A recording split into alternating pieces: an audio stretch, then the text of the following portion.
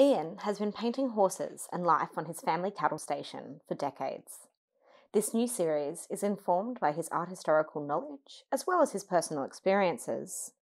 The title work of the exhibition, The Tower of Blue Horses, is a clear reference to the work of German expressionist painter Franz Marc.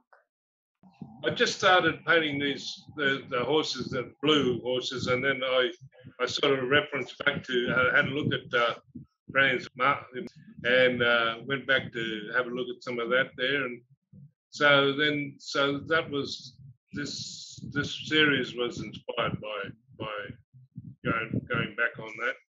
I thought it was an interesting thing to go through a bit of history there. And moreover, Ian and his family have a deep respect and reverence for these majestic creatures. They are regarded with familiar care and affection.